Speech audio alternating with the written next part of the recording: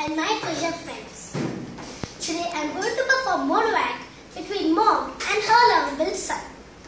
One fine evening, mom is preparing dosa for dinner and Tusya, her son, is watching TV so interestingly as usual. Then,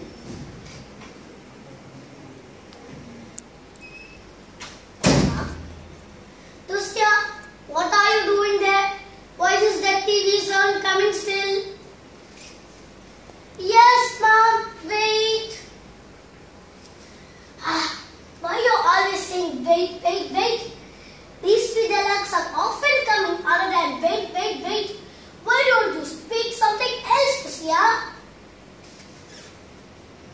Wait, mom, you're always troubling me while I'm watching interesting episodes on TV.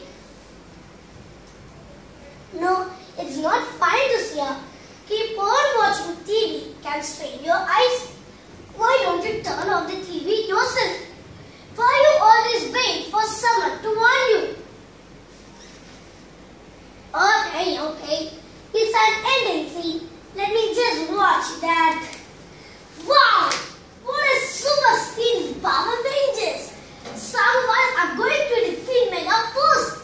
Why don't you also watch it, Mom? That's been so interesting now. See, Tusya, now you're in grade 3, right? Don't you know too much watching TV distracting your studies at home? You're very bad at maths in grade 3 this year. Last week, I was told by your class teacher that to make you sit and study even at home. Come on, Mom. I feel like TV is for everyone's relaxation only. Whatever you think, I love watching TV for no reason. For God's sake, just stop arguing with me right now. Tusya, by watching all action scenes on TV, you're behaving so rude with us. Even you're staying up night to watch stunt programs on TV. I'm really fed up with your aggressive behavior, Tusya. What, Mom? Do you know what happened this morning? Our neighbors complained about you as you hit their boy. The boy was crying all morning. I had to say sorry to all people. Your behavior has been changed a lot, Tusya, in a very bad way. What? That's not my fault, Mom. The boy just told on me first. I'll teach him a lesson next time. Oh my God.